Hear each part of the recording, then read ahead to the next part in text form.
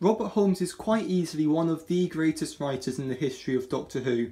Over 18 years he wrote some of the best stories in the show's history and is very influential in making the show this great success that it is to this day. In this video I'm going to look at the story behind his time on the show and the amazing legacy that he left behind. Born in Hertfordshire in 1926, Robert Holmes enlisted in the British Army at the age of 18 to fight in World War II. By the end of the war he was the youngest serving officer in the British Army. Soon after the war he joined the police force, and it was during this time that he discovered his passion for writing, as he liked watching journalists scribbling down stories during court proceedings. He learned shorthand and soon after resigned from the police force, pursuing a career in journalism writing for local newspapers. It was in the late 1950s that he started writing for TV, including stories for TV shows such as No Hiding Place and The Saint, but most notably he wrote several stories for medical dramas Emergency Ward 10 and Dr. Finley's Casebook. In 1966 he made his big break by writing a low-budget sci-fi film called Invasion. In the early 60s he wrote an independent serial called The Space Trap. However, the response he got from the BBC was that they weren't looking for that sort of thing at that time. He did then later adapt it for Doctor Who and approached the then script editor Donald Tosh with it. He got a much more favourable response from Tosh, but soon after Donald Tosh left his role as script editor and Holmes's script was then forgotten about.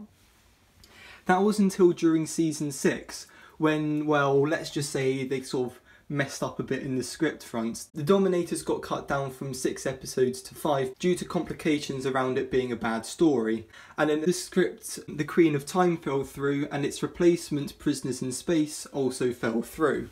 This led to script editor at the time, Terence Dicks, approaching Robert Holmes' script and developed it alongside him, making a 4-part story to fill this 6-part space. This meant that the previous story, The Invasion, had to be moved from 6 episodes to 8, which frankly, given how great The Invasion is, was a very good move. The Space Trap then became the Krotons and was Robert Holmes' first contribution to the show, and it's, well, passable. The Krotons is a decent story, but it's nothing spectacular. It just sort of is there, but you can see some of Holmes' later elements in it. It has class divide in it amongst the local people and the Krotons, and to be accepted to a higher level of the civilization, you have to pass a test. This basically being satire of O-level exams. But despite the Krotons not being the most popular story, it was good enough that then later on when another script in season 6 fell through, Terence Dicks again approached Robert Holmes to fill this space, this time producing a 6-part story and his second contribution to Doctor Who, The Space Pirates. Yeah, to be fair to The Space Pirates, it is missing 5 of its 6 episodes, and the one episode that does survive is a bit of a filler episode, as the main TARDIS team are basically on holiday during it. The story is quite let down by the fact that there's so little visual material surviving of it, especially given that a lot of it is based around these big effect sequences. It is quite well known as being a very boring story and is down in the worst of classic Who amongst the likes of the Twin Dilemma and the Gunfighters. For the first 2 scripts for Robert Holmes to produce for the show, it wasn't really looking like he was the show's best writer. However, he did get along well with Terence Dicks, who had a lot of faith in him, and decided to give Holmes a big responsibility of writing a story that would introduce audiences to the Third Doctor. Holmes produced a 4-part serial, Spearhead from Space, which not only had to introduce the Third Doctor but also had to introduce new companion Liz Shaw and brought the Doctor down to Earth in his exile period. But Spearhead from Space is known as one of the all-time greats of Doctor Who, and it introduced the villains of the Autons and the Nesting Consciousness, which over 40 years later would be the villain that Russell T Davies would choose to use to reintroduce 21st century audiences to Doctor Who. It goes without saying that this was a very popular story and also included some of Robert Holmes' political commentary that the coming seasons of Doctor Who would become known for. Keep staff down to a minimum. Is it? Don't get machines going on strike, eh? He was asked to write the opening story for the next series, Terror of the Autons, again bringing back the Autons. With this story he again had to introduce companion Jo Grant to the show, played by the wonderful Katie Manning, as well as introduce the new villain of the Master. Described by Barry Letts as being the Moriarty to the Doctor's Sherlock Holmes, the Master would return for all the stories throughout this season and would continue to be the Doctor's main nemesis throughout the show to this day. Terror of the Autons is a good story. It's not as great as Spearhead from Space, but it is certainly still a pretty solid story. Though at this point, problems that would become bigger in later years started to emerge. The story was complained about for being violent and scary for kids, particularly a children's doll that came to life and strangled people. A cliffhanger to one episode which showed a police officer being revealed to actually be an Auton in disguise was also heavily criticised. But something else that's notable about this story is a scene in which a Time Lord appears to tell the Doctor that the Master is now on Earth. In this scene, this Time Lord is depicted as being a sort of older and upper class type, literally having a cane and top hat. It's possible that he may have just been trying to be conspicuous with the time, though given the fact that he's hovering hundreds of metres up in the air probably doesn't help that. He's shown as being a much more normal and human character, if you will, which, considering that the Time Lords had been introduced only 18 months before in the War Games, and in this they had been depicted as these almost godlike beings with an omniscient society. This depiction of the Time Lords would continue throughout the Letts era, with them being shown as being bureaucratic button pushers in Colony in Space and the Three Doctors. Holmes' next contribution to the show was Season 10's Carnival of Monsters.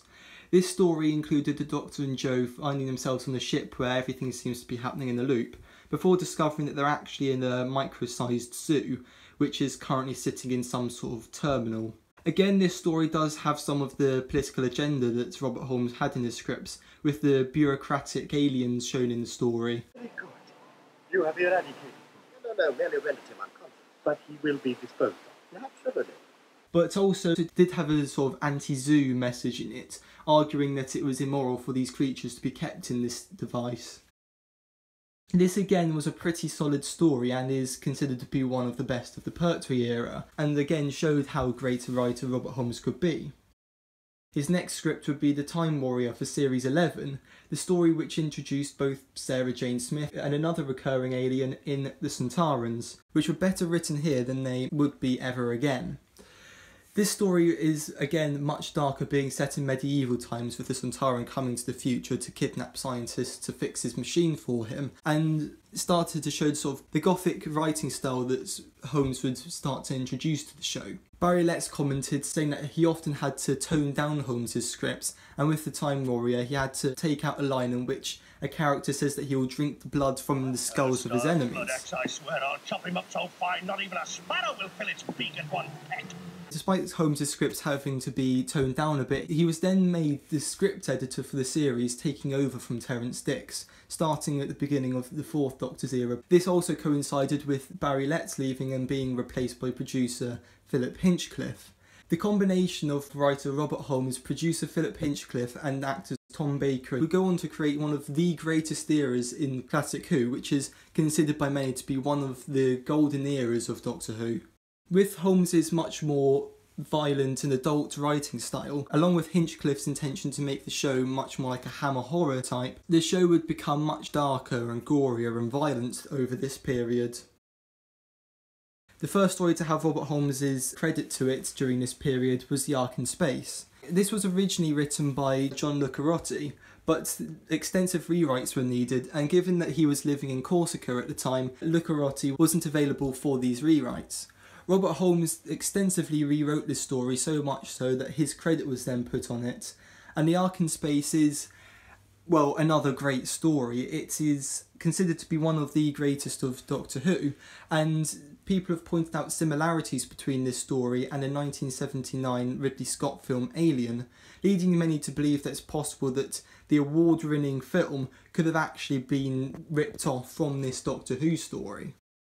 Suffice to say, The Ark in Space is a great story and deserves to be so. It's unclear how much of it was actually Holmes' own work, but this was a very good story, and certainly both Holmes and Le Carrotti deserve recognition for this amazing script.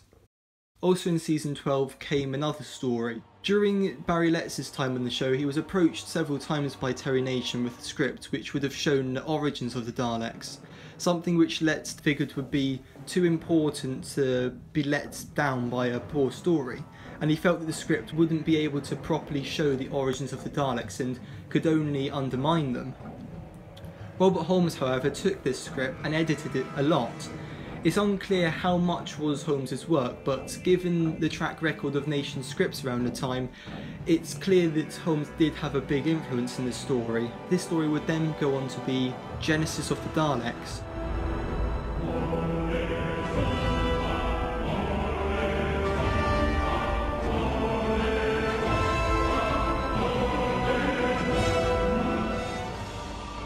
It is by far one of the greatest stories in Doctor Who history, and Doctor Who magazine in 1997 did find it to be the greatest story of all time, and it is deservedly so of this position. The origins of the Daleks, as let's said, was important to nail just right, and that is what this story does. It showed how civilization could be brought so close to destruction that it creates the Daleks. There are Terry Nation tropes throughout the story, such as the back and forth chases and the giant clam monster, and the Nazi imagery would have likely been in Nation's original script, but Holmes likely leant further on this and added a lot to the violence and the death in this story and the gore in the creation of the Dalek mutants. Whilst this story is credited to Terry Nation, it must also be considered that Robert Holmes did have a big influence in this story, even if he's not credited as such.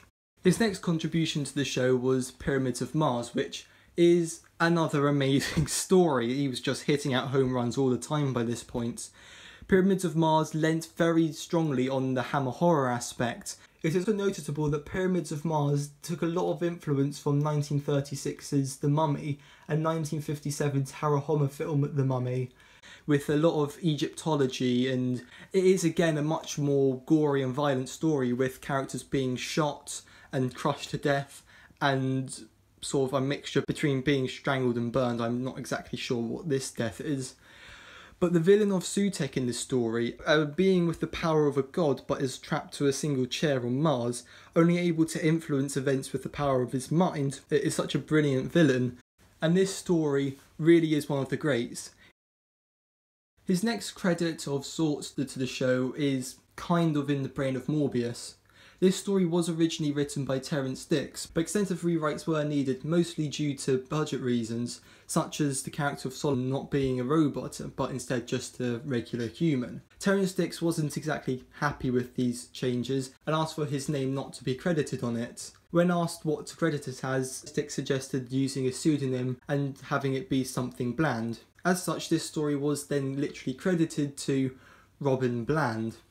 The Brain of Morbius, again, really goes well into the Hammer horror aspects, literally being in a mad scientist's lab creating a Frankenstein-like monster, with this witch-like cult just down the road. It, well, really went full into the violence and gore in the show. And it's also notable for introducing the Morbius Doctors. During a mind battle between the Doctor and Morbius, we see the Doctor's previous regenerations, going back to before Hartnell, and these Doctors were producers and writers for the show dressed up in costumes and wigs, one of which was Robert Holmes himself. These incarnations of the Doctor were just sort of forgotten about. That was up until the Series 12 finale, The Timeless Child, where, spoilers, the Morbius Doctors were then recanonised. The Brain of Morbius, again, is an example of a great script, and again, it's not exactly clear how much was Terrance Dicks and how much was Robert Holmes, so again, they must both be commended for this story. Holmes's next credit for the show would be The Deadly Assassin. Holmes commented that it was difficult to write this story on account of it not having a companion for the Doctor to talk to. This is the only story outside of the 2009 specials not to have a companion alongside the Doctor. This was the first time a story was entirely set on Gallifrey since, well, the War Games episode 10. And because of that, it introduced us to a lot of the Time Lord society. Robert Holmes revisited his interpretation of the Time Lords as being bureaucratic button pushers, and really went full out with that in this story, with the Time Lords being much older and the Lord President of Gallifrey appearing to be almost senile. This, of course, is another political commentary for the time, supposing to be like our own MPs and Lords. This story is also very influential in the future of the show. It introduced us to Time Lord Society, as well as the Matrix and the Crispy Master. And why is the Master crispy? Well, it's because of the 12 regeneration limit, something which was introduced in this very story. The original intention was that with the 8 Morbius Doctors, this would make Tom Baker the 12th Doctor and thereby the final regeneration. Hinchcliffe and Holmes were intending to do a story in which we find out how the Doctor gets past this regeneration limit, but unfortunately things started to go south. The fan base absolutely hated this story, the way that Time Lords were depicted and the addition of the 12 regeneration limit. But I remember watching the Brendan Morbius and just going, what? I was disappointed when they revealed later that wasn't. I hated the fact that he said that the Doctor could only regenerate 12 times. I had subtracted from me all the joy of imagining those other Doctors by this bloody rule. Since then, these aspects of the Time Lords and Doctor Who mythology have become a basic part of the show's lore, and with that acceptance, the Deadly Assassin is now appreciated as being another great story which took a lot of inspiration from the Manchurian Candidate, even if there are still some fans that aren't happy with the depiction of Time Lords.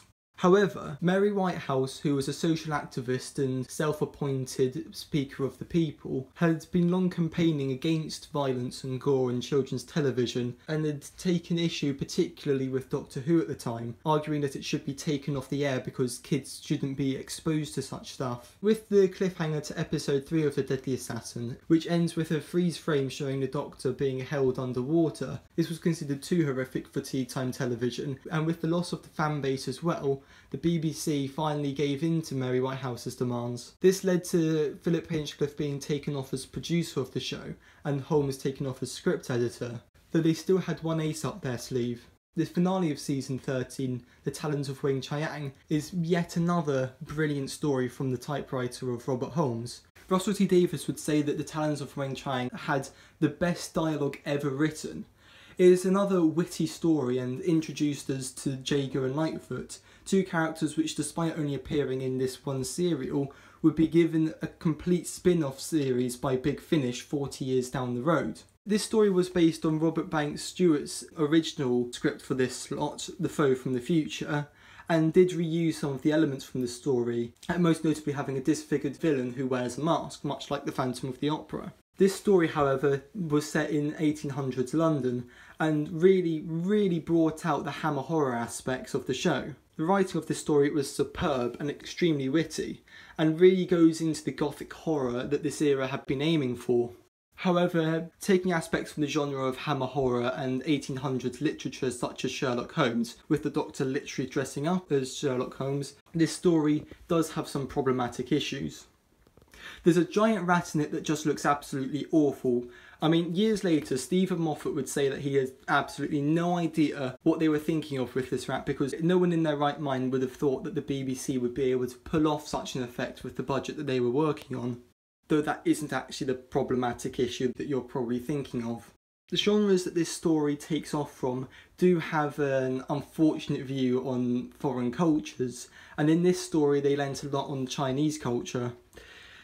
The depiction of the Chinese characters in this story is nowadays not exactly looked back on very well. It's problematic to say the least, and though it is just a product of its time essentially, though it is exemplified even more by the character of Li San-Chang being portrayed in yellowface. This is a topic that I'm not going to delve too far into because it's literally a joke amongst Doctor Who fandom that as soon as anyone mentions the racism in the Talons of Weng-Chiang, the conversation's just going to be derailed, and I don't want this video to be all about that. So that unfortunately takes away from what a brilliant story this is. A poll in 2003 by Gallifrey 1 actually found the Talons of Weng-Chiang to be the #1 story of all time. Holmes then ended his tenure as script editor for the show midway through season 15, with his last edited serial being The Image of the Fendal. As well as writing many great stories throughout his run in the show, he also script edited for many other great stories through this era: Terror of the Zygons, The Seeds of Doom, The Robots of Death, The Horror of Fang Rock. All of these stories did have Robert Holmes contribute in some way to their story, and so these stories should also be bared in mind when you're thinking about the legacy that he left behind. Now that he was no longer script editor for the show, Robert Holmes didn't end writing stories for it. For season 15, immediately after he ended his tenure as script editor, he contributed a story called The Sunmakers, which is one of the most overtly political stories in Doctor Who history. I mean, it's literally called The Sunmakers. If you don't know what that means, look at the flag of China. Who wrote The Sunmakers as a skit on the Inland Revenue with a gatherer, a collector and a corridor P45? Robert Holmes, correct. The story depicts a class divide on the planet Pluto, which has developed due to overtaxation, with a richer upper class that taxes the lower class for every single penny they've got. The story literally opens with a man attempting to commit suicide because he's unable to pay his taxes. What? The taxes, I can't pay the taxes. The Doctor sparks a revolution in this story, literally by quoting Karl Marx at people, and then it turns out that the villain behind it all was actually an alien squid in disguise. This was a commentary on the very high tax rates that the Labour government were imposing at the time. Holmes' next contribution to the show would be the season 16 opener, the Ribos operation. This story is a decent story, but it's not up to the same standard as Robert Holmes' previous stories. This story is basically a B after a straight run of A's and A stars. It's a decent story, and Robert Holmes was given the responsibility of introducing the new companion, Romana. And yes, that does mean that at this point, he had been in some way involved in writing stories that introduced 5 companions in a row. It also introduced the Black and White Guardians and the Key to Time, which would become key to the overall story throughout this season. The Ribos operation itself is basically a heist story and is a solid serial, but again is nothing particularly spectacular. However, Holmes' second contribution to the season would be The Power of Kroll. He was asked to include the biggest monster Doctor Who has ever seen in it, which of course on the budget and effects they had at the time wasn't going to end well, and the writing and acting and production values in the story are all just failing. Holmes included the Swampies as natives which are being enslaved by this company that's come into mine for natural resources, which again, political commentary, but the story just is completely not to the same standard of anything else that he had written before. It's widely regarded as being one of the worst stories in the Tom Baker era, and at this point it was basically clear that Robert Holmes had reached burnout with his writing on Doctor Who. At this point he more or less had stopped writing for the show, in part due to new producer John Nathan Turner wanting to have more newer writers rather than just using older writers. Holmes would go on to write for other shows such as Into the Labyrinth and Blake 7. He was however then later asked to write his idea of the 6 Doctors for the 20th anniversary special. However, progress on the script was so slow that they eventually gave in and decided to use Terence Dix's The 5 Doctors instead. However, Robert Holmes was asked if he would come back to write Peter Davison's Swan Song the following year, and well, he did. As Robert Holmes saw it, Peter Davison's Doctor had got off easy during his run on the show and wanted to, quote, put the Doctor through hell. So Robert Holmes, trying to put the Doctor, quote, through hell, mixed with script editor Eric, Resurrection of the Daleks has a death count of more than 70 Sayward, would lead to, well, one of the bloodiest stories in Doctor Who history. The caves of Androzani, the Doctor and Peri basically find themselves stepping in toxic bat poo, and the only cure is the bat's milk. This is complicated by the fact that they find themselves in the middle of a war zone between a madman who has an army of androids and the government military, as well as a group of hired mercenaries. This story was basically the Doctor and Peri find themselves in hell and everyone dies. Literally the only character in this story not to die is Peri. This story is, again, an absolute masterpiece. This story was extremely violent and depicts the Doctor being tortured and Peri being sexually harassed. It has another mutilated masked character and, well, everyone dies. This story is very widely praised. In fact, in the Doctor Who magazine Mighty 200 poll of 2009, The Caves of Androzani was voted the best Doctor Who story of all time. It is a brilliant story and easily the best of Peter Davison's era. Well, could argue it could be Earthshock. Well, Earthshock and the Five Doctors are up on the same level, but no, Caves of Androzani is one of the best Doctor Who stories of all time, with its amazing direction by new director to Doctor Who, Graham Harper, who would later be asked back to direct many episodes for the new series during David Tennant's run more than 20 years later. Holmes was then asked back again to write for the show in season 22 with the 6th Doctor, but was requested to also include the 2nd Doctor and Jamie in this story, as well as have Holmes's original villains of the Sontarans return. The Two Doctors is a 3x45 minute story, and well, it's good. It's nothing spectacular, but it is a decent story. Holmes originally intended for it to be set in New Orleans, but due to budget problems it was changed to Spain, something which annoyed Holmes a lot because a lot of references to it being set in New Orleans had to be taken out of the script. Patrick Troughton and Fraser Hines are on top form in this story, as well as Colin Baker and Nicola Bryant, and it is a decent story, though the Sontarans are really underused. The Two Doctors did also have a message in it. As Robert Holmes was a vegetarian, it has a species of the Angregans which are butchers and meat obsessed and were supposed to put children off eating meat essentially. This story did gather complaints of excessive violence, in particular one scene in which a character is stabbed to death in a restaurant, which some said was just shock violence. So having written 2 stories for the show and gained lots of complaints for violence, one thing was clear. Robert Holmes was back. He was then asked to write a story for season 23. This story would have featured the Autons, another alien race that Holmes had introduced, and would have been set in Singapore and also featured either the Master or the Rani. And this story was to be called Yellow Fever and How to Cure It. Unfortunately, Michael Grade happened and season 23 was cancelled. The other stories of this season, The Nightmare Fair, Mission to Magnus and The Ultimate Foe, were then adapted into Target novelisations, and all the other stories that would have been in this season were later adapted into Big Finish audios. Given how little had been made of this story, literally the title Singapore, Autons and either the Master or the Rani is all that's known about it, well, we'll never know what this story could have been or what would have happened in it. After the 18-month hiatus, Doctor Who was brought back for a 14-episode serial. It was decided that as the fate of Doctor Who was unsure, this season would comprise of a single 14-part story, which would be made up of 4 stories within it. Robert Holmes was asked to write the first and last episodes of this season and oversee the general story of the trial. After writing the opening 4 episodes, subtitled The Mysterious Planet, Robert Holmes wasn't happy with comments that Jonathan Pell made about the serial, saying that it was too comedic. In fact, the comments made in the memo were so strong that they rattled then script editor Eric Sayward as well, and may have contributed towards his later resignation. This 4-part story that essentially opened the trial of the Time Lord, it wasn't exactly the greatest. It did have a bit too much slapstick in it, and the production values just weren't there, mainly due to the budget cuts. The Mysterious Planet was back down to the Krotons level, where it's passable but there's nothing really spectacular about it, and was frankly interchangeable with anything else. Robert Holmes was also responsible for writing the 2 episodes to end the series on The Ultimate Foe.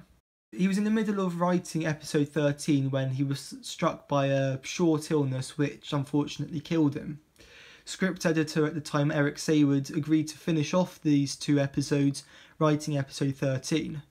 However, a disagreement between him and producer John Nathan Turner led to Eric Sayward resigning as script editor for the show. This led to producer John Nathan Turner having to ask Pip and Jane Baker, the writers of the 3rd segment, The Terror of the Vervoids, to finish off episode 14 based on the notes that Robert Holmes had left. This led more or less to a botched ending and sort of botched the series overall. With The Mysterious Planet and The Ultimate Foe not exactly being the greatest, this led to Robert Holmes' final contribution to the show to be a bit of a downer. However, despite ending the show more or less on a sour note, Robert Holmes' legacy and contribution to the show was still immense. He had written for the show for 18 years and had contributed to some of its greatest stories. As I said, The Talons of Weng-Chiang and The Caves of Androzani have both been voted to be the best story in Doctor Who history. Robert Holmes may have stuttered to begin with, putting out stories like the Krotons and the Space Pirates, which weren't exactly great. But through the 70s and into the 80s, he produced such great stories. Spearhead from Space, Carnival of Monsters, Ark in Space, Pyramids of Mars, The Deadly Assassin, The Caves of Androzani. He made so many great stories that he was very much one of the people behind the second wave of Doctor Who popularity through the 70s, and his amazing writing to be able to bring out the gore and the horror and the violence and the scare factor that made Doctor Who become synonymous with hiding behind the sofa, and his witty dialogue and his amazing characters introducing so many companions to the show. It really showed just how brilliant of a writer he was, and as a writer was one of the greatest assets that Doctor Who ever managed to get its hands on. Decades after his death, Russell T Davies would say that Robert Holmes was one of the greatest writers of British television, and the fact that it's unlikely he'll be remembered, mostly due to him writing genre stuff, is a real tragedy. But Robert Holmes himself said in the 70s that if Doctor Who was cancelled tomorrow, 50 years on, people would still look back and say, do you remember that show, and remember what it was that they had written? And the fact that we're now 40 years on from when he said that, and Doctor Who is still on the air, and still takes influence from what he wrote, just shows how much of a great legacy he left behind, and he is fully deserving of the title of one of Doctor Who's greatest ever writers.